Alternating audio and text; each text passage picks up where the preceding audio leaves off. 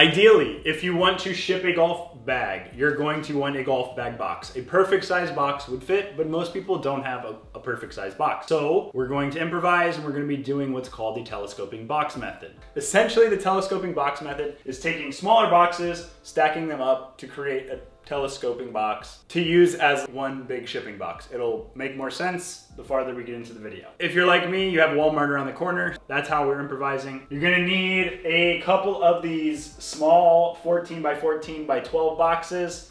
These were 78 cents at Walmart. We got a stack of them here. I think we're gonna be using 3 of them would be my guess. First step, grab your box, fold the box, and create your bottom. You're gonna take your tape, take a couple more pieces of tape, run it along the bottom to really reinforce the bottom. So here we have the bottom of our box that we're making. We're gonna take the golf club bag and place it in there. And as you can see, it's a pretty good fit. This is where the magic happens with the telescoping box method. You take it, you go over the product, and then you push all 4 sides in, and then press it down as far as it can go. Then we're gonna take our tape again, and going around the entire box. As you can see, it essentially made a taller box. Because all of the boxes are the same, we're able to telescope them. Now we're going to take another box, open it up, do the same thing. So all 4 sides of this are going down into the next box. You can press down or pull up to micro adjust your box height until you get to the height of the bag.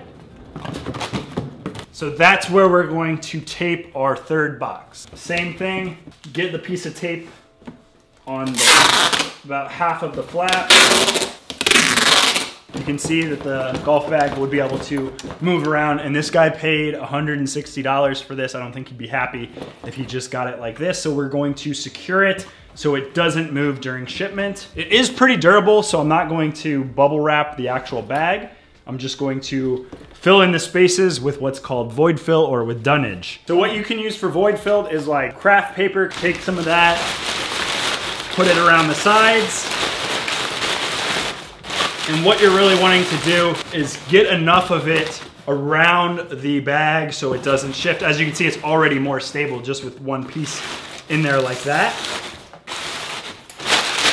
And I'm gonna take another piece, put it in there. You could also use a bunch of packing pillows around it to secure it. Worst comes to worst, you could actually use a lot of bubble wrap to hold the golf bag in place. I'm actually going to put a piece of this quilted pillow on top, so when it closes, it'll actually protect the top a little bit. It'll show a little bit more effort, I guess, when the guy opens the box. And we're gonna tape the top. Rather than just having one piece, I do like to put at least 3, and I'm actually going to go all the way around. I went all the way around the box twice, creating 3 pieces of tape on top. The integrity of this package is actually really good for being technically like a Frankenbox. It looks pretty presentable, and you're gonna be able to get accurate dimensions when you measure it out for your shipping rates. And because this package is so big, you're probably not going to want to use a shipping service like USPS. You're going to want to use a FedEx or a UPS, but you're not gonna wanna do it standing in line at UPS or FedEx, because then you'll get your worst rate possible. You're gonna wanna buy it through a discounted carrier. So if you sold it on eBay, you're probably gonna wanna buy it off eBay. If you sold it on Mercari, use the Mercari label. If you sold it on Facebook Marketplace, use the Facebook Marketplace label. If you're just sending it to a friend or family member, then you're gonna have to use a third-party site such as Parcel Monkey, and then you'll get some like corporate negotiated discounted rates. Going to the post office, walking into FedEx, UPS is gonna be your worst rate that you get. Hopefully this helps. This isn't the only way to do this. You could also use a U-Haul box specifically for golf clubs. I think they have a sporting goods box, but I just thought it was convenient. Walmart was around the corner. I figured I'd show the telescoping box trick to people. So thank you for watching it. If you haven't already, please give the video a thumbs up. If you aren't already subscribed to the channel, consider subscribing, and I'll talk to you in the next video. Bye.